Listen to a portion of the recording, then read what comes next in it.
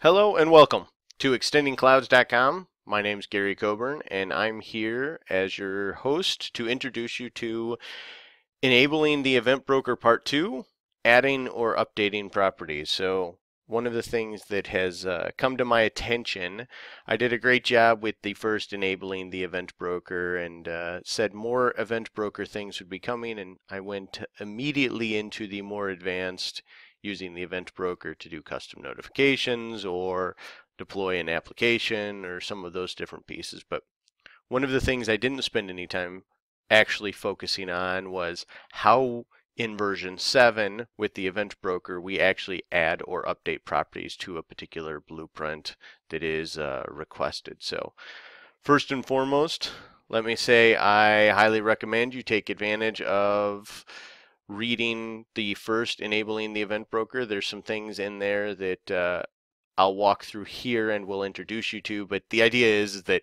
it's already there. Most of those will be something that you can reuse specifically when you start to take advantage of some of this stuff. So without further ado, I like to make it quick and simple. So a couple of things that I'll introduce you to first from a VRO or vRealize orchestrator perspective that is embedded into the vRealize Automation 7 appliance. This is all 7.0.1, so should be the latest and greatest for you to take advantage of. We've actually started to standardize within VMware on a couple of key components on who delivers what and how it actually gets delivered. So I've created a couple of things that you can use to jump off. I encourage you to copy these particular workflows and pull them out to your own environment and use them as you see fit. But from the custom workflow perspective that exists out here today, we have our standard get properties from VRA. Again, this equates exactly to the extending clouds get custom properties examples that were listed. So the idea here is that we're pulling in all of our custom properties just like we did in version 6 and basically logging all of the different components. Next, we've also got our convert to a virtual machine by UUID or name. Just so you know, this can be used for doing the conversion to the VC virtual machine. This is what you can use if you want to execute something using the guest script manager, or if you want to add or remove components from the virtual machine once it's been provisioned with VRA. You are literally grabbing the machine name and the ID, passing it to this workflow, which automatically exports out the virtual machine construct. So something easy if you wanted to build off of that as well. But today we're going to focus on our add or update properties. So again, part of the power of the Event Broker is that we can execute things based on any of the given state changes. And here today, we're going to basically at request time or provision time or any of the different state changes that we want to take advantage of, we're going to pull in all the properties, and then we're going to say, you know what, we want to take that as an output, create properties, and pass it back into VRA saying we want to change the virtual machine network name, for example, to the DV port group. And we want to create a new custom property, and it's just a simple example. So again, this is not meant to be something that is immediately valuable in your environment. Some of this is logic that you're going to want to take advantage of.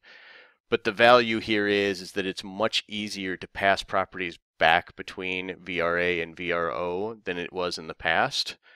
So we'll do something simple like at request time, we're going to go ahead and say or actually we'll probably do it at building machine time. We're going to tell it we actually want the DV port group to be something very specific, and we're going to add an additional property to that particular request so that that blueprint gets something additional. Now we'll jump right in and create a couple of subscriptions.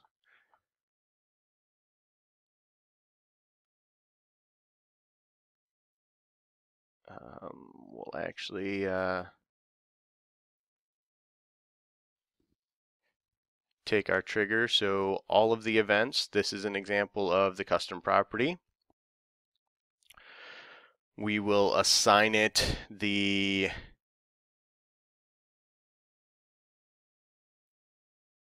example of getting properties. So this is just going to pass the payload and give us a system log of all of the properties. We don't need this to be blocking, and we're just going to trigger it on every event. Now for an example here, we're going to go and add an additional lifecycle event, and we'll just run it at the lifecycle state. Oops. All of the following. We will run it at the state change that is VMPS. Oops. Let's do building machine.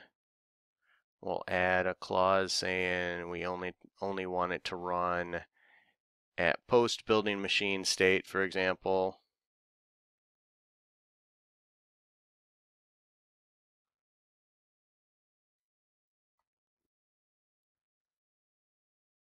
We'll give it our add or update properties. Oops.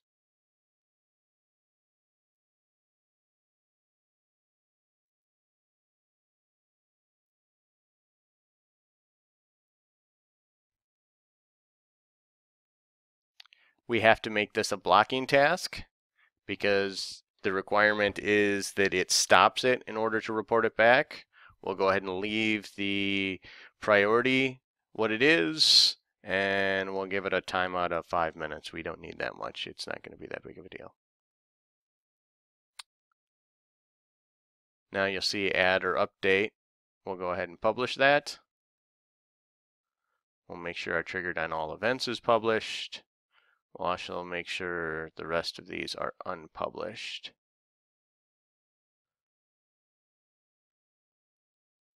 As we need them. Now, one important notification for you or note for you to have is at the state changes, I already have these 6 state changes defined. So this means that at each and every one of these that I execute, I'm passing it all of the parameters for that particular request. So when the request comes across at each of these different states, you're going to go ahead and get a value of every custom property that's in there. Again, this is back to the power. Take a look at the enabling the event broker that we did previously. So with that, we'll go in and request our CentOS machine as the example. We'll go ahead and submit that.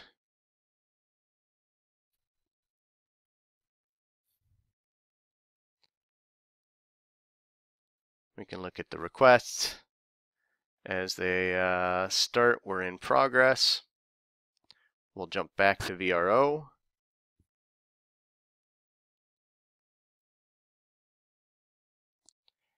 And we will watch the process run. So first, you'll notice that we'll run the get properties from VRA over and over and over again, basically at every event. We should see that trigger.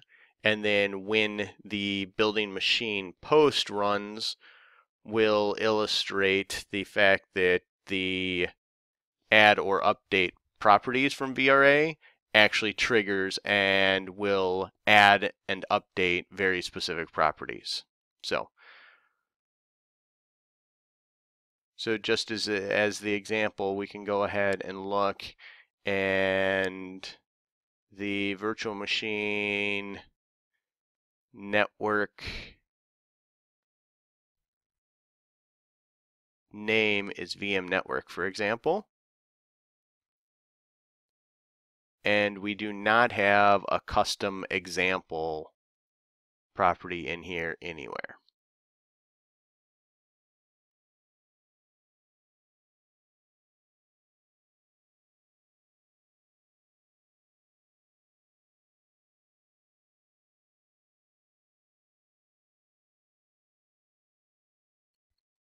Now you'll notice that the add or update properties has run,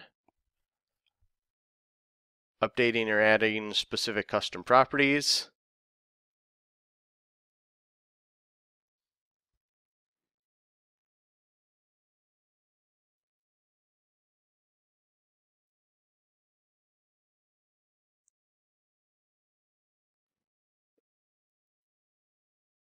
If you go through and look, we now have a custom example property that did not exist.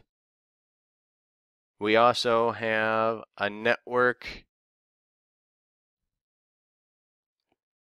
name changed to DV port group. So that's how easy it is in version 7 with the event broker to trigger an add or update of a custom property that exists in your environment.